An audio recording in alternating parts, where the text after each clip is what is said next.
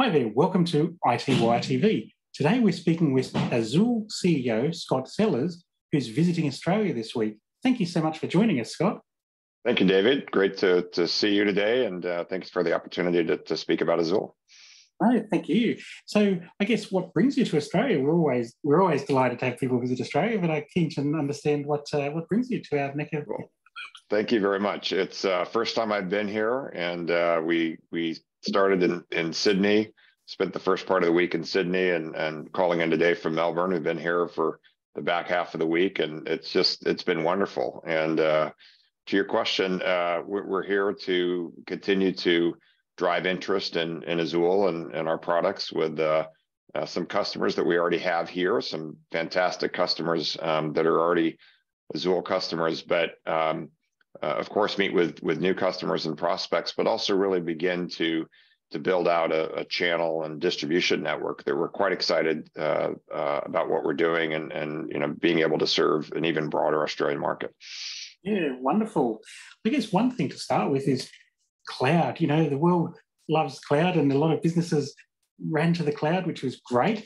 But I think companies are now beginning to experience sticker shock and are seeing that, maybe moving everything to the cloud, running, just shifting virtual machines, doing whatever, replicating workloads they might have had on premise 24/7 is beginning to cost a bit. So I understand Azul really does a lot on cloud cost optimization. Is that something you can tell me more about? Absolutely. So I think, as you said, the cost of cloud is starting to become, not only just sort of a mid-level concern in many enterprises, it's becoming a concern at the C level, the CFO level, sometimes at the CEO level. Some of the enterprises that we speak with, it's a board level conversation at this point. It's becoming so profound.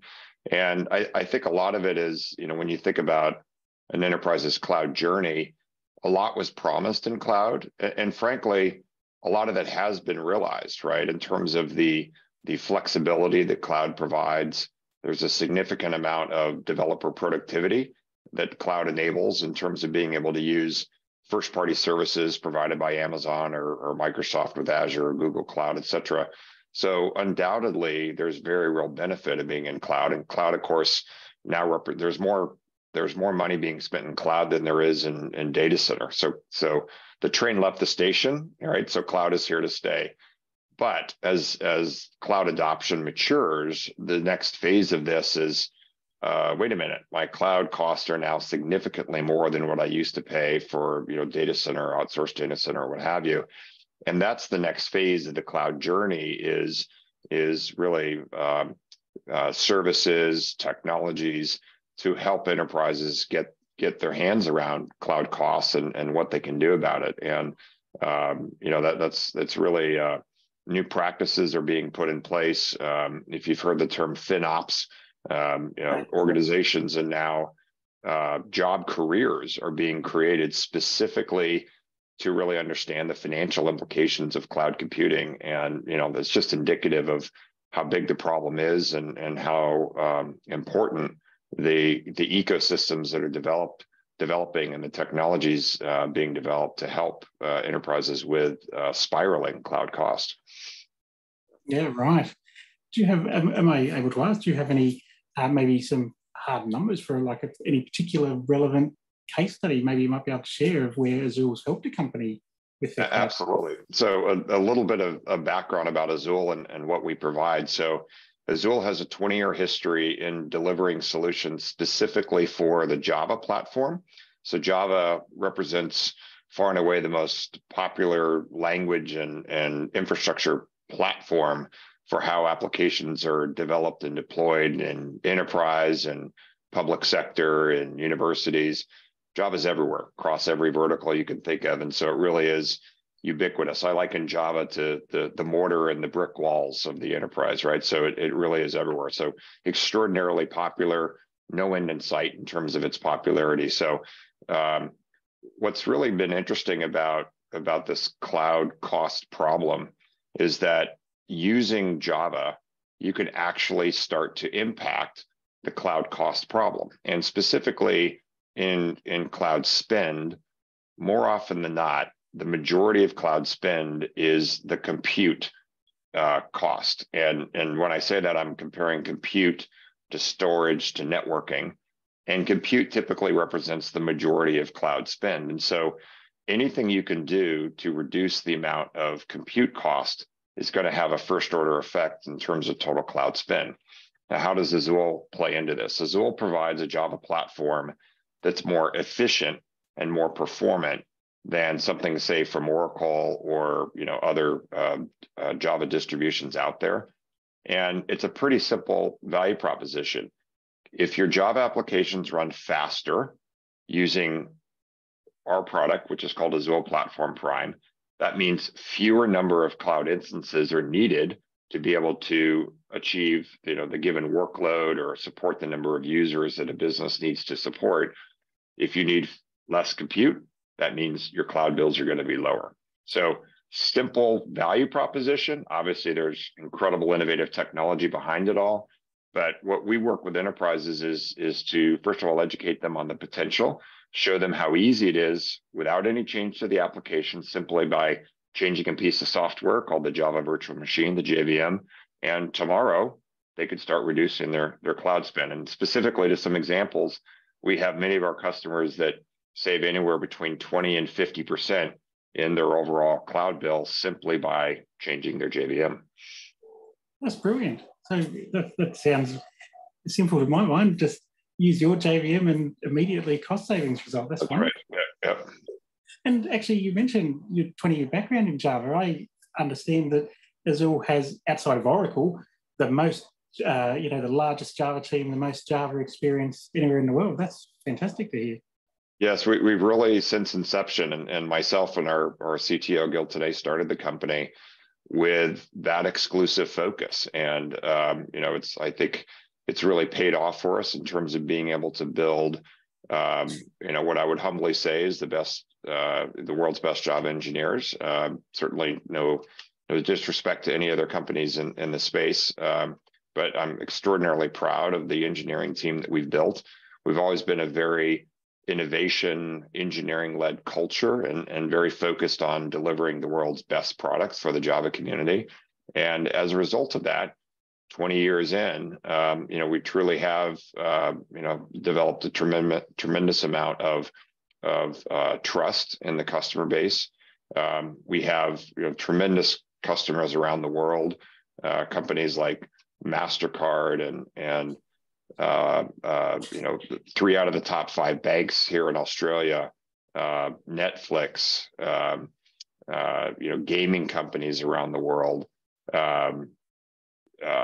Volkswagen cars, right, on and on, right? So all of these very important businesses are trusting Azul to power their Java-based applications. And so that's what's been fun for me, and why I've been here for 20 years and continue to be excited about coming to work every day, is not to talk about Java.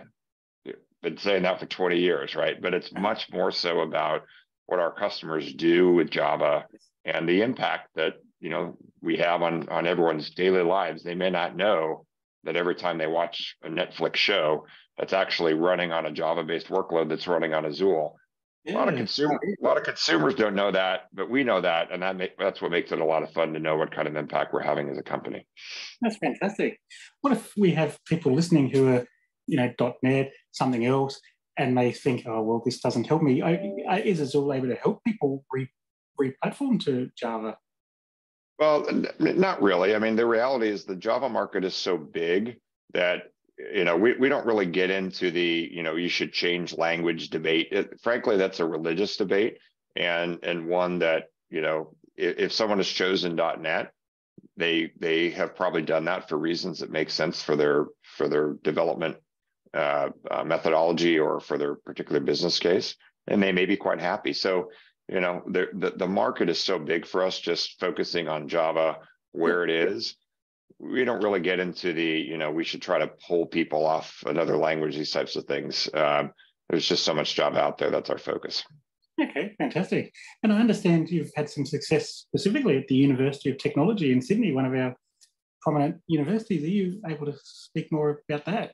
Absolutely, yeah. So Being here this week has been wonderful because we also announced that a really interesting partnership and customer success that we've had with the University of Sydney. Specifically, one of the things that's happening in the Java space is that Oracle, of course, because of their acquisition of Sun, has quite a presence in the Java community and quite a lot of business that they're providing support for Java and distributions of Java for their enterprise customers and universities, public sector, et cetera. One of the things though that's happened over the last 5 years is that there's been more and more of users of Java that are using open source Java. It's called OpenJDK, developed in the open source community.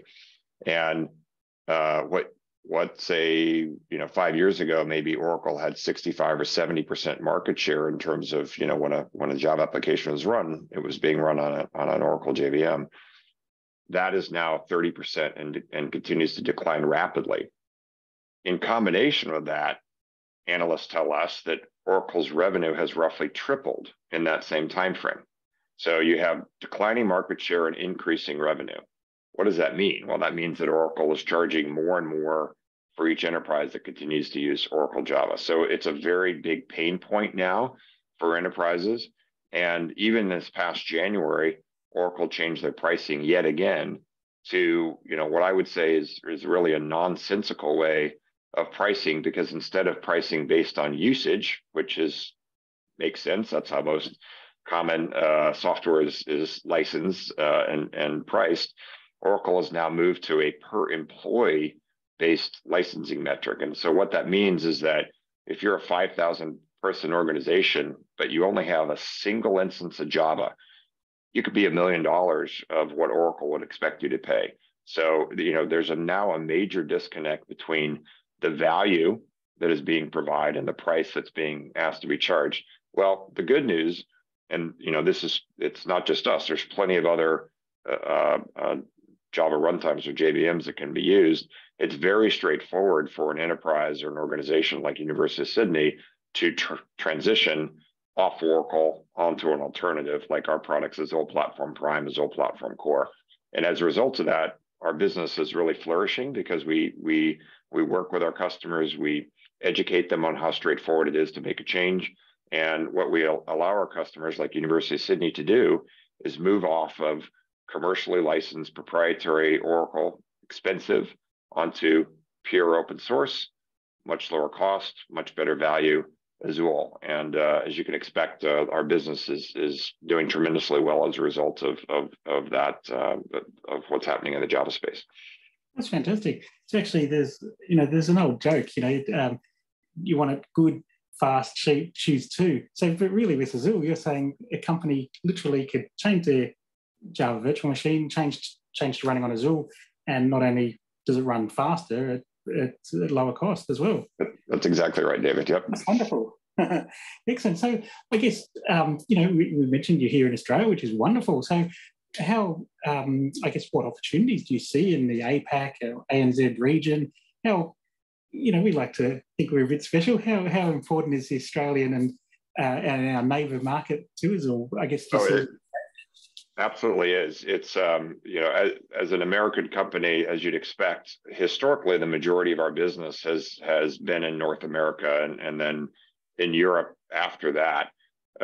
We've made significant investments over the last 2 years in the APAC region, and specifically in Australia, in Japan, in Korea, Malaysia, Philippines, Singapore. Our operations for APAC is based in Singapore, China.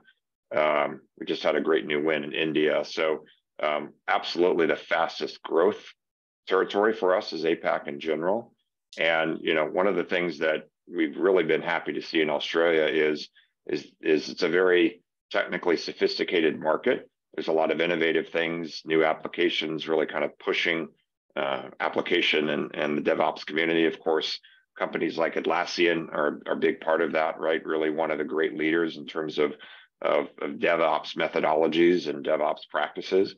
And as a result of that, we found the Australian market quite quite interested in the types of products that we sell, and we're very excited about the potential. We're here this week not only to meet with our existing customers, and as I mentioned, 3 out of the top 5 banks in Australia are Azul customers, and so of course we're here meeting with them and supporting them and continuing to make that an important part of our business. But we're also here to build our channel, and specifically as a smaller company, of course, even though we have people in Australia, we can only touch so many enterprises and universities and government sector, et cetera. And of course, the way you do that more effectively is to develop a partner network. And so over the last year, we've made significant investments in terms of forming distribution channel, creating and enabling value-added resellers to be able to effectively sell the products that Azul provides.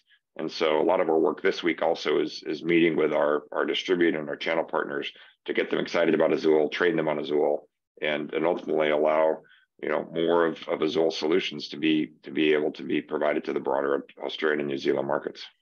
Yeah, wonderful. And while you've been in Australia, I understand you've been to the Gartner conference, and I guess I'm interested to know if you have any insights, perspectives. I guess what struck you as interesting at Gartner, and is there anything you'd like to share? Absolutely, yeah. So I did a talk at the Gartner is the infrastructure and cloud conference. It was held in Sydney at the Hilton there Monday and Tuesday of this week, and we found the show fantastic.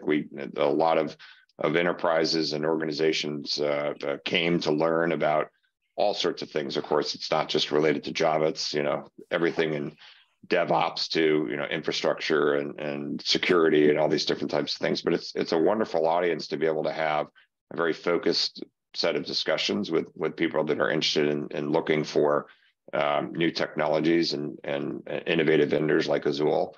The talk that I gave specifically related to the area that we spoke about previously in terms of the problems of cloud cost. I spoke in general terms about the various things that enterprises are doing to try to get their hands around cloud cost and what to do about it. And then obviously give a bit of a sales pitch about Azul and how we can help enterprises as well with our innovative technologies and products. Yeah, wonderful. No, well, I'm sold. That's been, if I was running a Java-based enterprise, I'd switch to Azul right now. Thank you. I appreciate that. So no, that's been wonderful, Scott. I've really appreciated your time. That's been very informative. I've learned a lot, and I appreciate you making time in your busy schedule to speak with us. Thank you, David. Really, really pleasure to meet you, and appreciate your time of allowing us to talk more about Azul. No, thank you. That's been Scott Sellers, Azul CEO. Thank you, Scott. Take care. Thank you, David. Excellent.